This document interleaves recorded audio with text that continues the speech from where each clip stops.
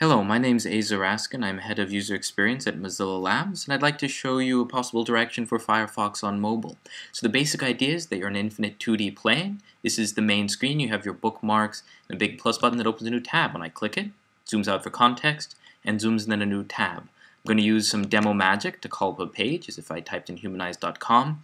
You'll see that as I start to scroll, the URL bar goes off the top of the screen, and that I have kinetic scrolling, just like on the iPhone. Now it's important to note here that while I have a mouse and cursor here for the demo, on the real thing, this would of course all be touchscreen. Not multi-touch, single touch.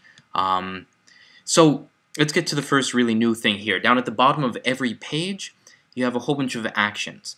These are things like dig this page, delicious this page, map an address that appears in a microformat on this page. All the things you'd normally want to do, but are difficult to do on mobile because it's difficult to type, right? Trying to type on mobile is trying to remove a contact lens with a cotton ball. It's just not fun. So these things would be extensible, possibly from content space. Who knows? I think it's a neat thing to explore.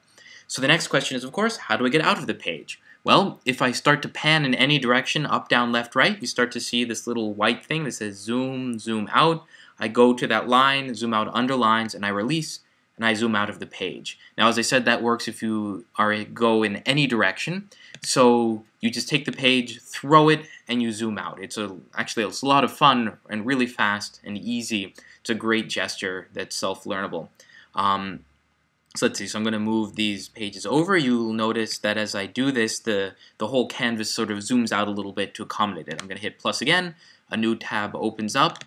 I'm going to call up /dot. So you might be wondering now, where are all the controls, like forward and back, the things that you always have in a browser? Well, one of the great things about this particular setup is that the entire area here is for content. Every single pixel on the screen is showing what's most important. That's content.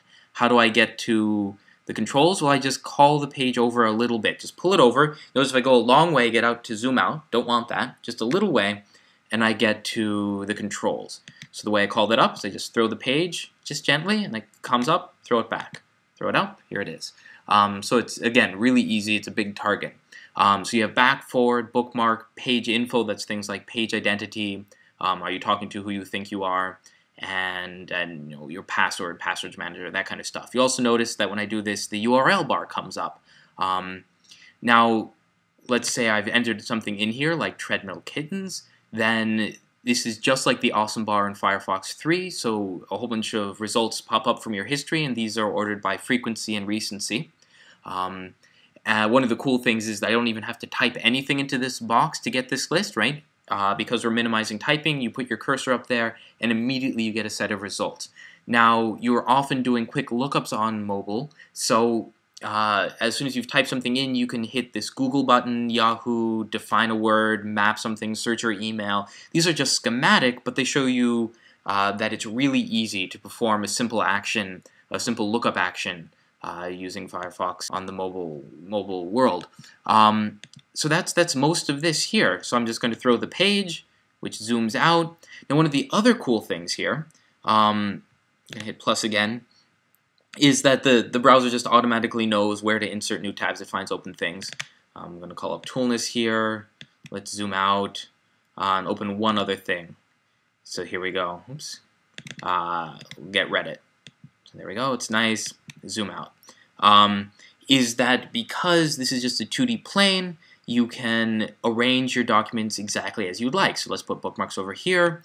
Let's put humanized and Reddit close to each other. Oh, not Reddit, pardon. Toolness close to each other. Is related. So there we go.